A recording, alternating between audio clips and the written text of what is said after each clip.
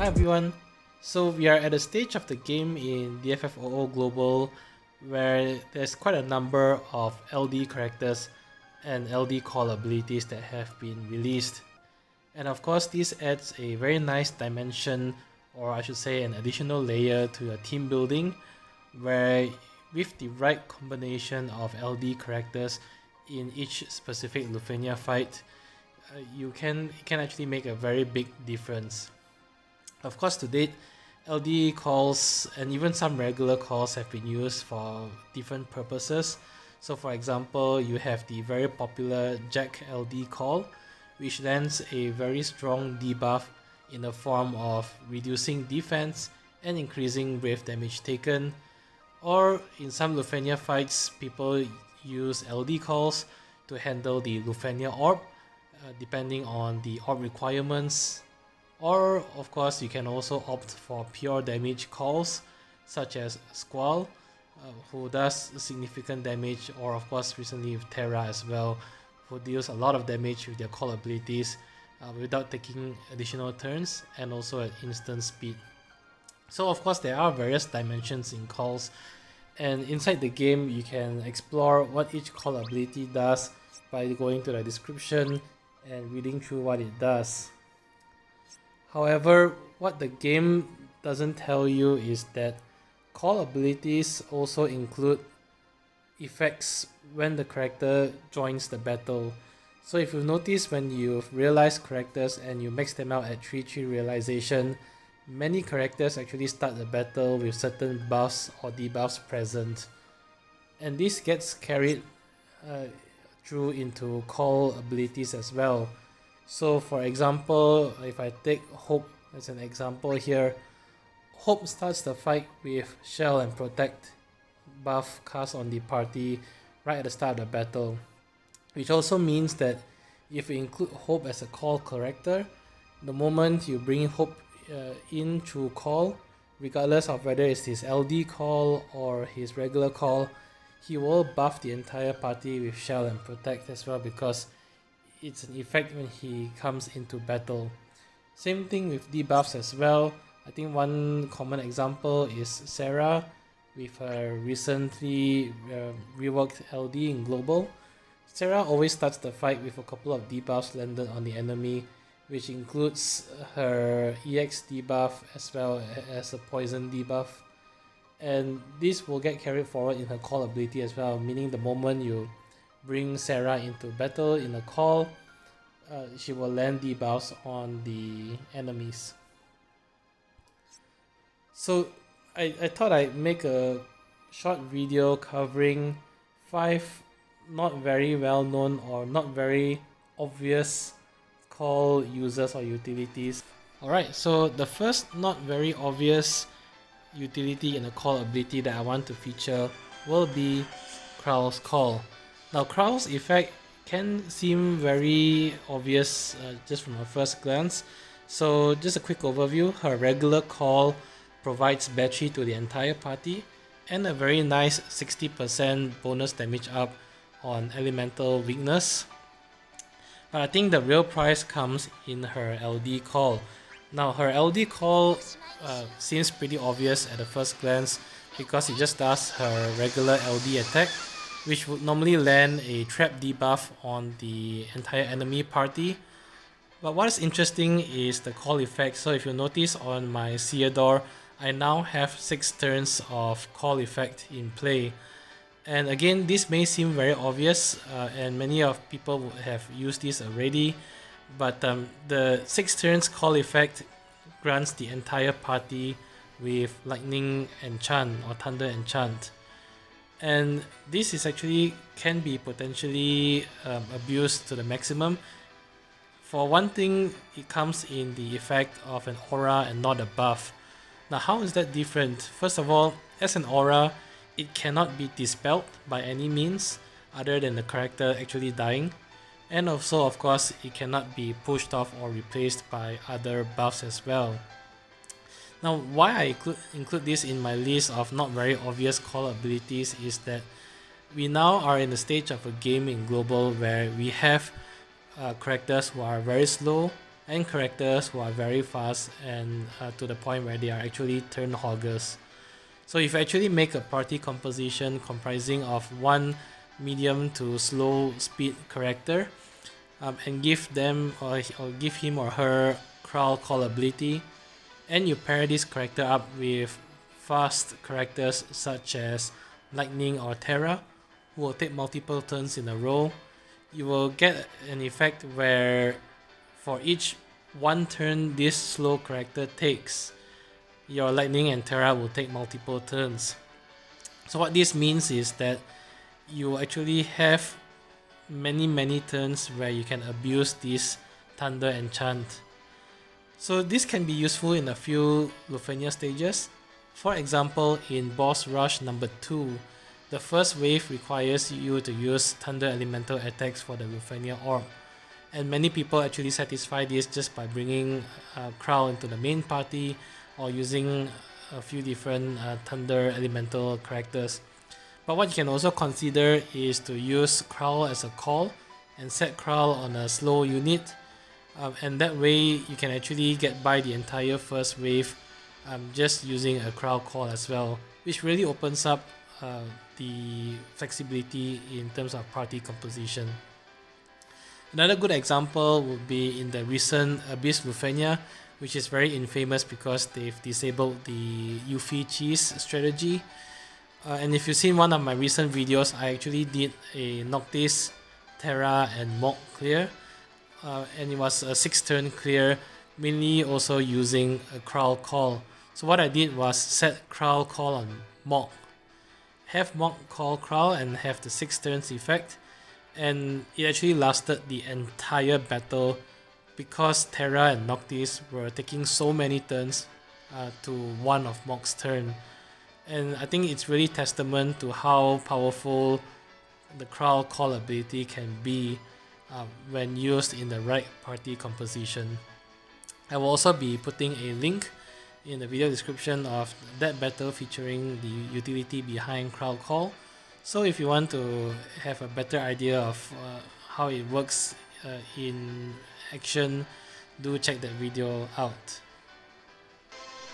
Okay, the second not so obvious call feature that I want to list in this video would be buff extensions, and there's currently 2 key characters who can provide these as call abilities, which is Hope and Sars.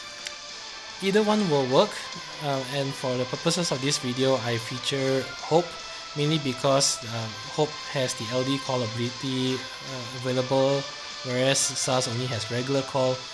And this means that if you use Hope as a call ability, you can do buff extension twice in the fight, one for each call ability. So to showcase this, I brought Gladio, and if you look at the buff list on Gladio, he has Blink Up and is currently at 3 turns. So if I use any of his call abilities here, so for example, if I use Purification, which normally many people would bring just for the D-Shell debuff, but Hope actually does a bit more than that. So here you can see that by bringing Hope in, I've actually granted Gladio Shell and Protect. But interestingly, beyond that, if you look at his Blink, who was previously at 3 turns, it's now been extended to 4 turns. And because I have one more call ability left, I can do this one more time when Gladio renews his Blink buff later in the fight. Having 2 additional turns of Blink may not seem like a lot, but for people who use Gladio quite a lot, I can tell you extending his Blink buff goes a very long way, and at later stages of the Lufenia fight can equate to a few more additional turns of counter, which is quite sizable in terms of damage and additional turns of protection from bosses' attacks.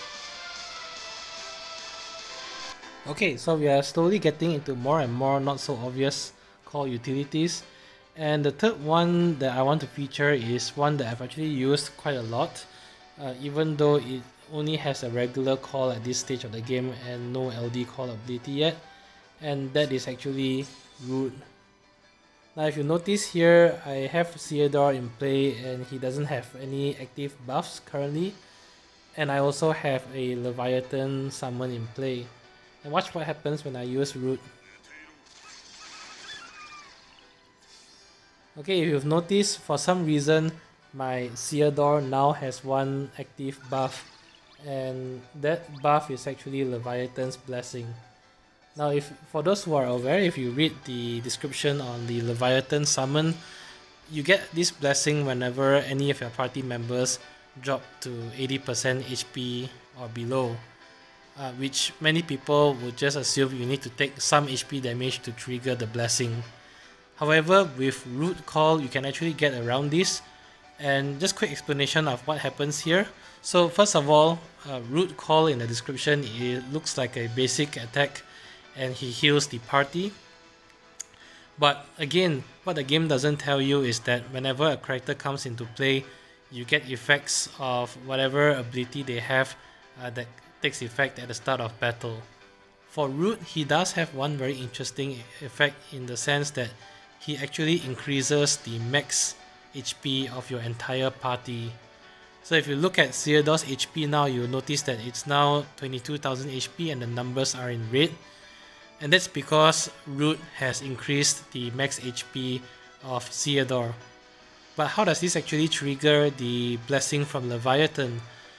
So what happens is that when Root comes into play as a call ability, he will first extend every party member's max HP, and for a very brief moment in time, their current HP is actually 80% or less than their new maximum HP, which will immediately trigger Leviathan's Blessing.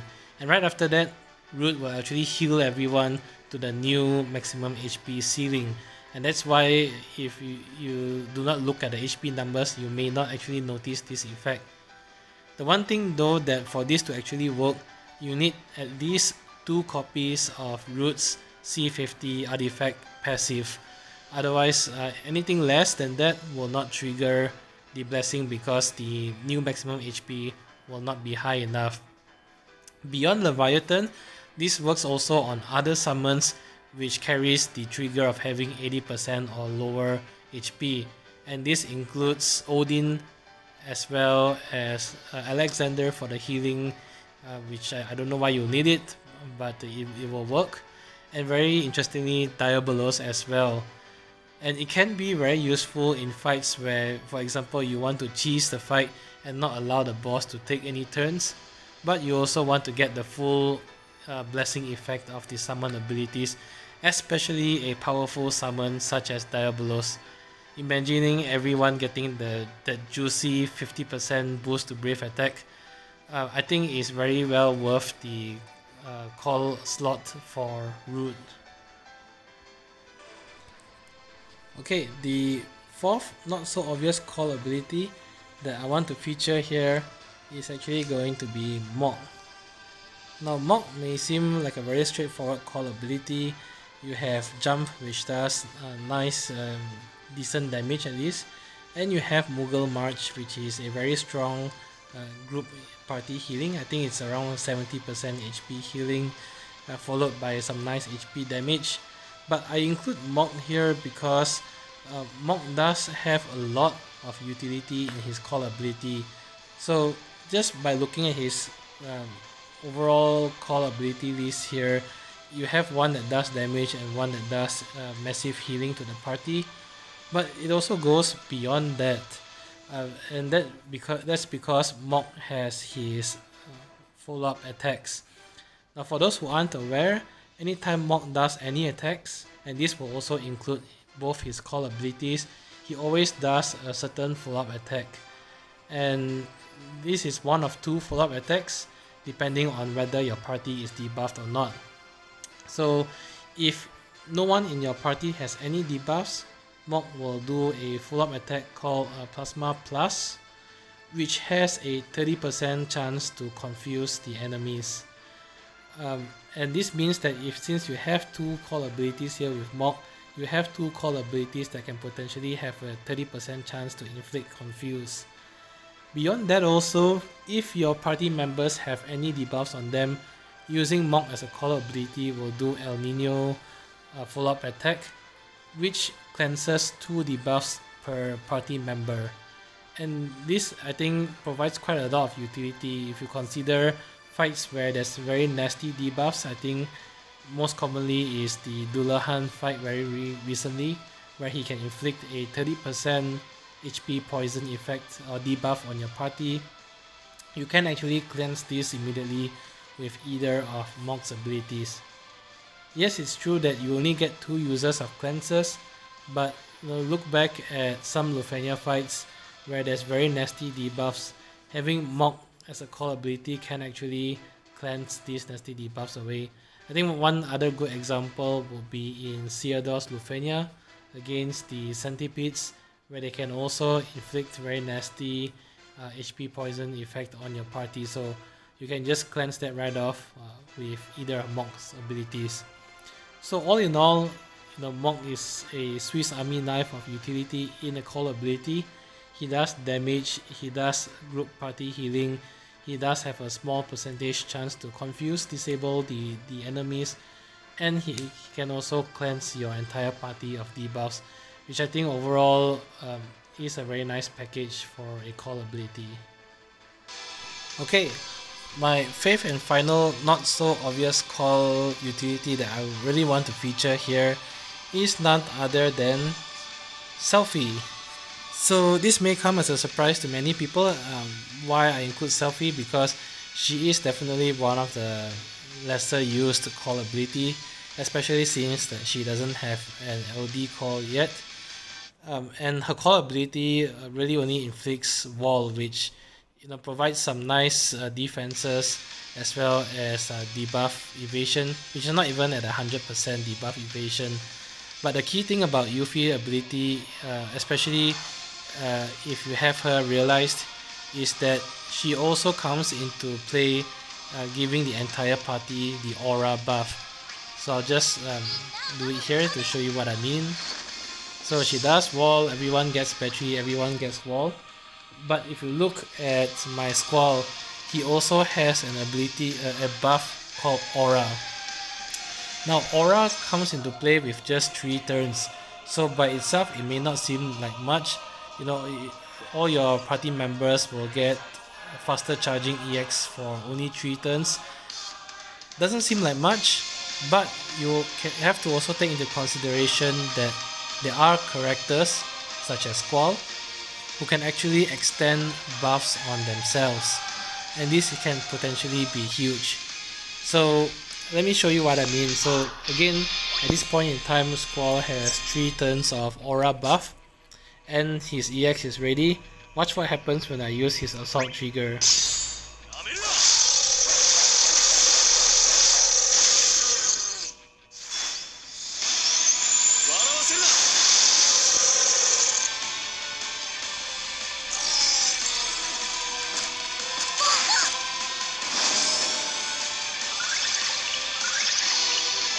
Okay, so if you look at Squall, his wall buff is now, his aura, buff is now at 4 turns rather than 3. So what happens is that when Squall uses his EX, it extends all buffs by himself for an additional 2 turns, one of which will then deplete down after he does his EX because he has taken a turn. And this means that you can actually indefinitely keep up Aura with Squall, because Aura also helps him to speed up his EX much more quickly as well. And with Squall, you can actually get to his EX every 2 turns. So I'll show you what I mean here. So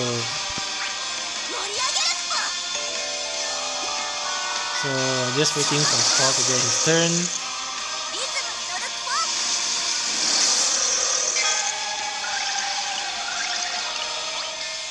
So you can see here that his EX meter is already halfway through right after he used his EX. So I'll just use his LD here.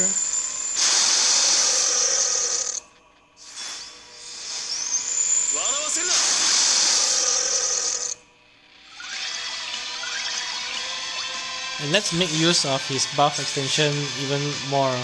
I'll just use a Widia call. And Media Call, if you read the in-game description, it gives everyone 4 turns of Water Enchant, which again may not seem like much since it's only 4 turns, but again you have Squall now who can extend buffs. So I'm just getting to Squall's second turn after his EX.